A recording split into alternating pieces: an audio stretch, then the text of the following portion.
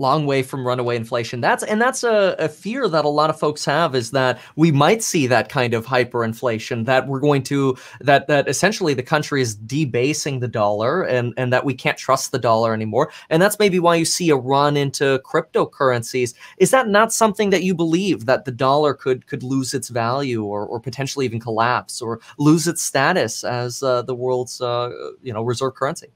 Well, there's some speculation. You saw a lot of pundits talking about this week, that China was really trying to promote cryptocurrencies as a way to getting out of under the mat of the dollar. Because the truth is, the Chinese economy is based on the US dollar, in the sense that everything outside of their economy settles in USD.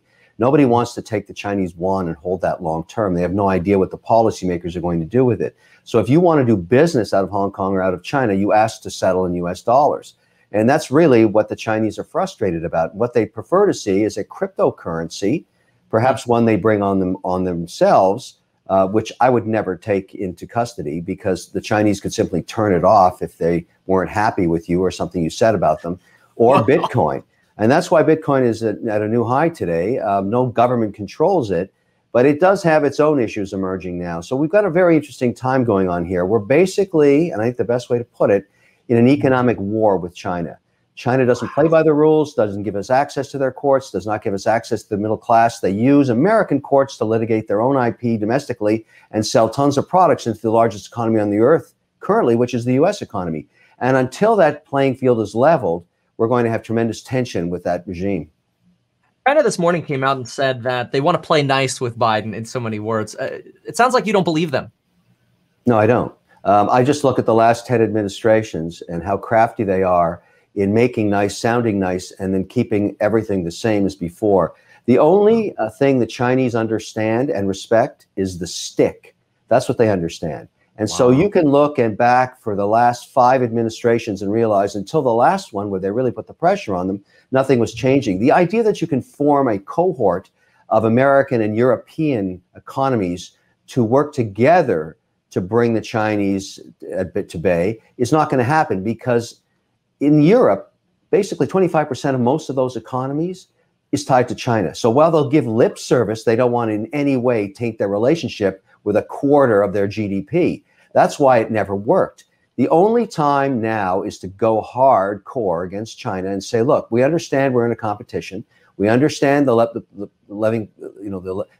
playing field is not level. So let's level it. And the way to level it is to say, let's make it level right now. What would that mean? Delist all the Chinese stocks. Do not give them access to our courts. We don't get access to their courts.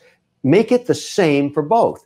Then build it back up. When the Chinese feel the pressure of that stick, they'll understand they have to somehow raise the bar. Now, that sounds torturous and difficult, but it has to be done. It has to be done. It makes no sense to me that an American manufacturer has to give up their IP, basically have it stolen. That hasn't changed. You've heard a lot about it from the last administration, but it's the same.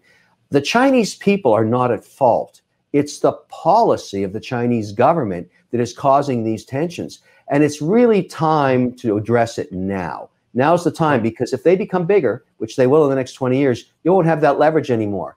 Remember, the stick is what they appreciate. The stick is what they want. The stick is what will work. The stick is what they want. I mean, the stick is generally associated with sanctions. I don't believe that China wants sanctions, but it sounds like that's what you're advocating. No, I'm beyond sanctions. I want to take them right out of the financial system of North America. They don't get access to it.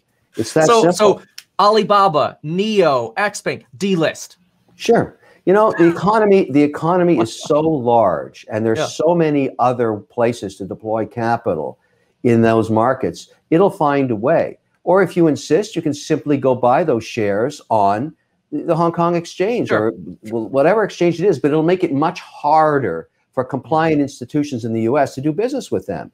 And also, you know, frankly, that stick will really put some pressure on them to solve the problem. My assumption is you have a few rough quarters when you do this, you implement it, but then we get to what we want, a really collateral discussion with them about leveling the playing field. America can compete. China can compete. Just level the playing field and let the competition begin. But don't keep it in this unbalanced football field where it's so unfair for other economies that don't get access to the Chinese economy. If they want to play with the big boys, They've got to play with a level playing field. And if it takes a little pressure to get them there, that's okay. The stick works.